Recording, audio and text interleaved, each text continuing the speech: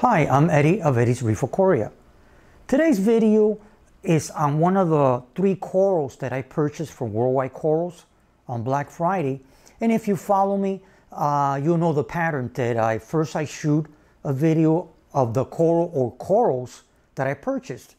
And then I go ahead and on each week, I'll go ahead and talk about each individual coral. Well, this video that I'm shooting today is about that. We're going to talk about the one in the middle, which is called the Leptastrea. It's an LPS coral, and I'm going to show you the coral care of it, where it comes from, different things that you should know about it, and the placement of the coral on your aquarium. So let's take a deep dive and check it out. Okay, so here we are in front of the tank. Focus at the actual coral. Okay, now Leptastrea is an LPS coral. For those of you that don't know what LPS stands for, it stands for long polyp stony corals. Now, this type of coral is a member of what they call the Favidae family. That information, I'll put it on the video, which means that coming from the Favidae, it's definitely an encrusting coral. Now, let's talk a little bit about the difficulty level. This coral is a medium difficulty LPS coral with sensitivities mainly to stable alkalinity. What I'm trying to say here is that this coral will not tolerate swings of DKH. If you're trying to chase the numbers on DKH, you might have a problem with this coral. And then let's go next to the topic of feeding. This type of coral feeds on meat-based foods, including pellets, the addition of phytoplankton, and other small types of foods, including, for instance, reefloids. All these type of foods are highly recommended for this coral.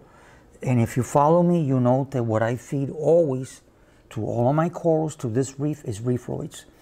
I'm feeding it once a week, matter of fact, on Mondays. And that's a full spectrum food, and all corals really benefit from that type of food. Now let's go to lighting. This coral should be kept at a par value of 120 to 250. Now when I say that, I'm talking about that this coral, in general terms, it requires low to medium lighting. And you can move it around to higher light, but for that, you would have to acclimate it. Like if you follow me, you'll see on my previous video when I talk about acclimation that what I do, just a recap on my previous video, what I do is when I buy corals, I put them on the substrate for 2 weeks, as you're seeing here. Then after 2 weeks, I start to move them up a little bit, not exactly where I think that they should actually go. I start to move them around. Now, knowing that this coral will tolerate a par value of 120 to 250, that alerts me that it's a low to medium type coral, that type of light that it takes.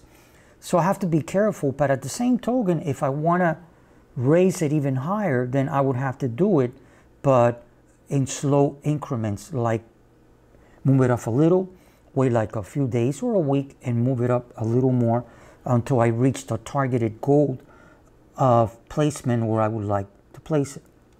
But to play it safe, it is a low to medium type of light coral. And let's go next to the water flow. This coral will do best under medium to higher current to keep its galactical surface clear of detritus and other debris. And then one other topic, placement. Like I was mentioning before, when it comes to the lighting, general areas near the bottom with plenty of room to encrust over rocks is best.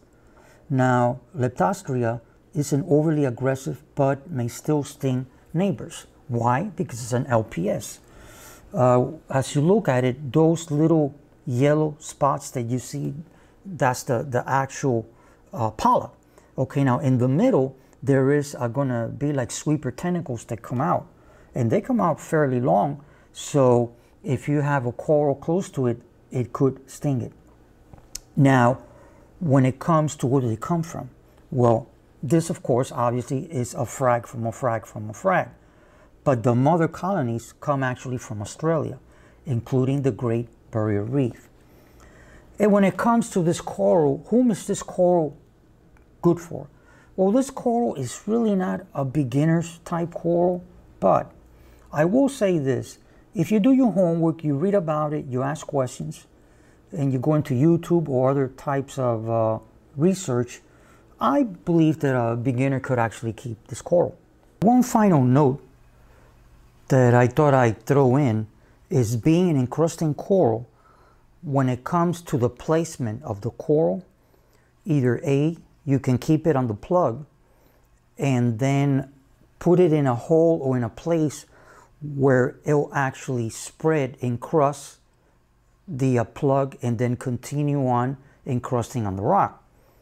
Or B, you can go ahead and detach it from the plug, and then you can go ahead and place it on an area on the rock work where it'll just go ahead, start to encrust and continue to grow and grow. And there it is. I hope you enjoyed this video. You found it educational, informative. If you did, hit the thumbs up and subscribe to my channel.